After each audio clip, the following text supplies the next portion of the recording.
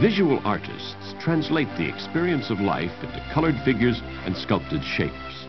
For us, the viewers of art, these images act as a medium, enabling us to relive, in a small way, the initial experience of the artist.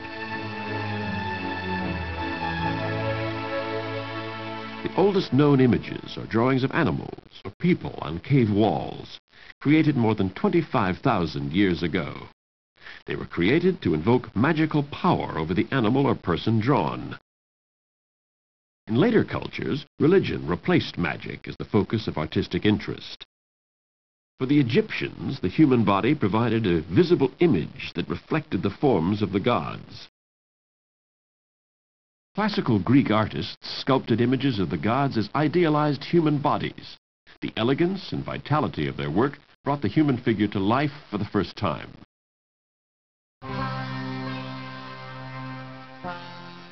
Gods portrayed in sensual human form were also a major subject of Hindu relief sculptures. In both Greek and Hindu art, beauty in art depended upon the expression of religious principles and rules of order. The crucifixion of Christ is one of the classical images of Western art. Natural body shape is subordinate to the representation of Christ as the symbol of death and resurrection, the cornerstone of the Christian faith.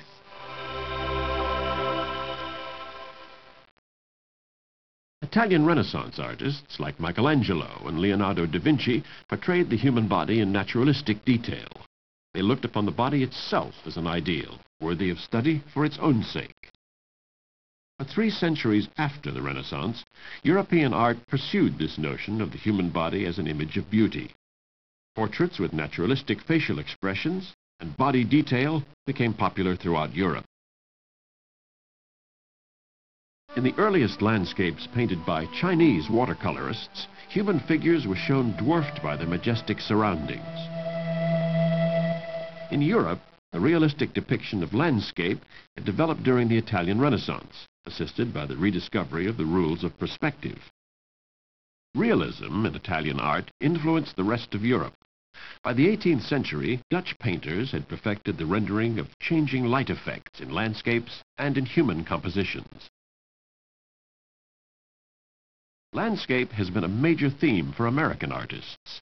In the 19th century, painters were first inspired by their country's immense natural wilderness.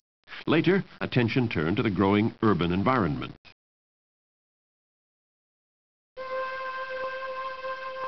In Europe, the invention of photography in the 19th century freed artists from the need to render realistic images.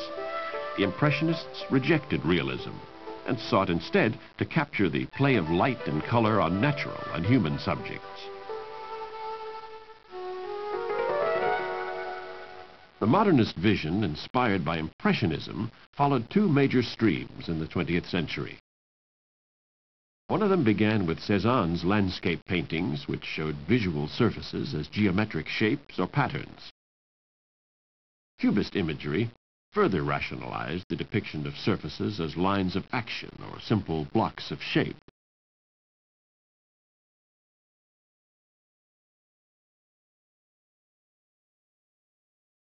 The use of collage brought together often unrelated materials and images.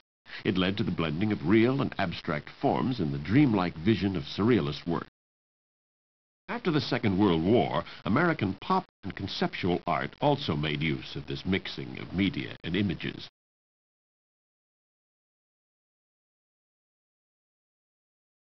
Another stream of modern art began with the expressionist work of Van Gogh, whose subjective vision of the world was presented in bright colors and energetic brushwork. Matisse later explored the human figure with the same aggressive use of color. The expressionist vision reached its peak in the vigorous brushstrokes of the American action painters like de Kooning and Pollock.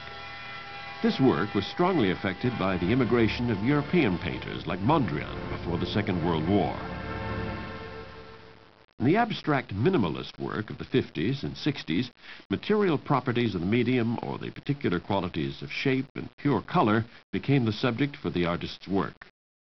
Minimalism seemed to express the completion of the modernist abstract vision.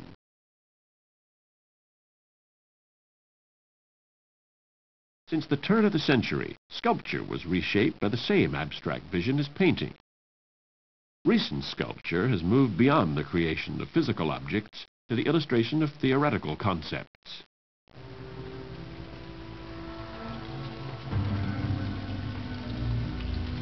In the 70s and 80s, postmodernist artists have looked to new media and to other cultures for inspiration.